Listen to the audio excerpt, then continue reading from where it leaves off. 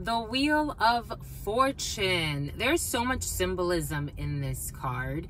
I would invite you to really get to know this energy, because this one is very tricky to work with, just as it implies, as tricky as it is to work with, or to because everything that comes back around. Spirit was giving us this beautiful video I saw earlier today, and they showed how pi is irrational and how this equation of pi expresses itself. But every time it comes back around, it will never come back around the same way. So too is the karmic wheel. There are things that have been put into play, maybe in this lifetime, maybe earlier today, maybe a few weeks ago, maybe a few months ago, maybe lifetimes ago. But everything has a turn. Everything turns. The wheel is constantly spinning. It's like a clock. It never stops. But this clock is a little bit differently, because this one is all about karmic cycles, actions and reactions, things that seemingly feel like they're not connected, but they are.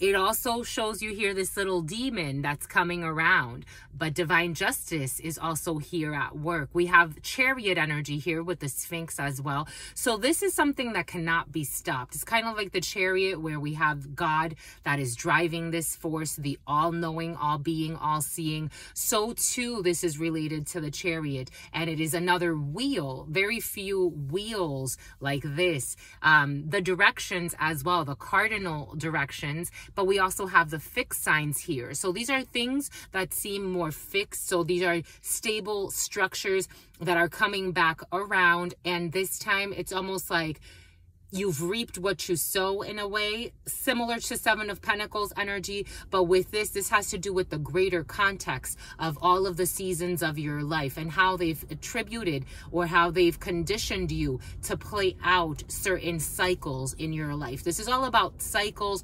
This is about unexpected events that seemingly feel unexpected, but they are related to things that were planted a long time ago.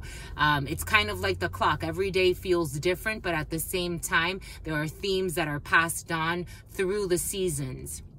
It's what's sustained over a long period of time, over the seasons.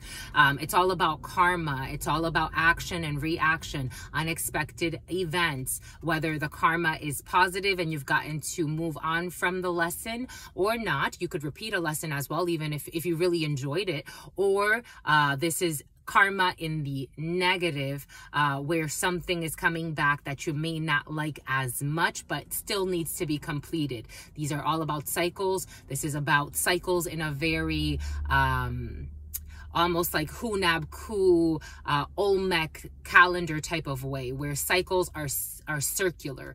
They're not linear cycles. The Wheel of Fortune.